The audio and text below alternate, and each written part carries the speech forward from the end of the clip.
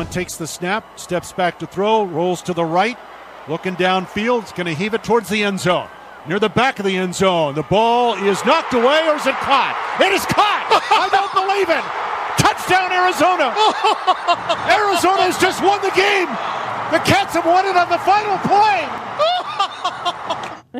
It was certainly caught. Arizona rallying from an 18-point deficit to beat Cal on Saturday night. Cayleb Jones with nearly 190 yards receiving and 3 touchdowns in the victory.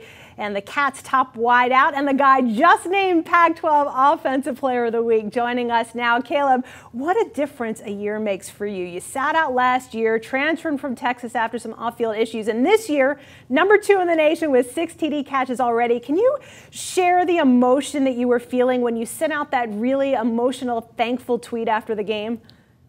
It's just overwhelming, you know. It's the greatest feeling I've ever felt in my life, and I just never thought things would turn out to be this way this fast.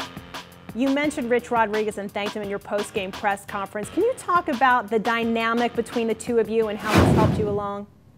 Just Coach Rod's helped me so much, just to grow as a man in the year I've sat out, and just how much pressure he puts on me and the rest of the team just to develop as a person more than a football player. So, you know, I'm just so thankful for the opportunity he's given me and the chance he's given me to show what I can do on the field. And each week it just keeps getting better and better. I want to talk about East Carolina with you for a sec. Your dad, Robert, was pretty much the best linebacker ever to play there. Your uncle, Jeff Blake, was a stud quarterback. Your little brother, Isaiah, is one of the top receivers right now. As somebody who knows that program really well, how good do you think they are?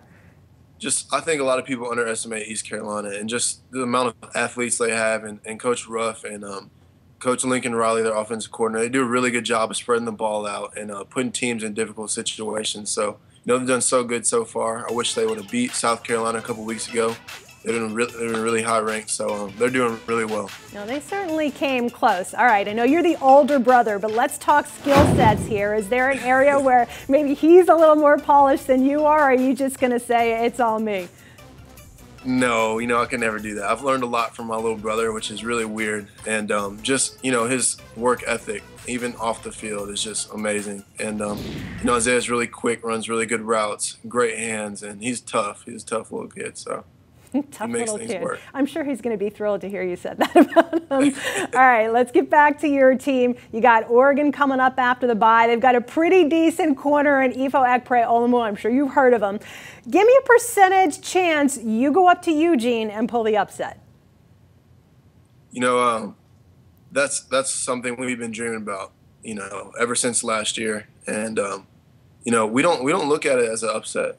You know, here in this program, we pride ourselves in working hard and playing well on the field. So, you know, we're going to treat it like any other game. And this is the biggest game on our schedule because it's the next one, not because it's Oregon. So, you know, we're confident. We're going to work on a lot of things, a lot of fundamentals this week, defensively, offensively, and hopefully go up there and get the dub. What gives you the confidence you can win? Coach Rod. You know, it starts from head to toe. And I think, you know, just confidence in our coaching staff and just our players and our quarterback. And, you know, Jared Tevis does a really good job leading our defense. So we know we have great players. We know we have a great system. So, I mean, we're not treating it like, you know, they're the Seattle Seahawks or anything. But Oregon's a great program. They have been. And we're gonna work hard and play good. Arizona receiver Cayleb Jones, the Pac-12 Offensive Player of the Week. Cayleb, congratulations on a great start. Thanks for stopping by Campus Insiders. Thank you guys so much. Really appreciate it.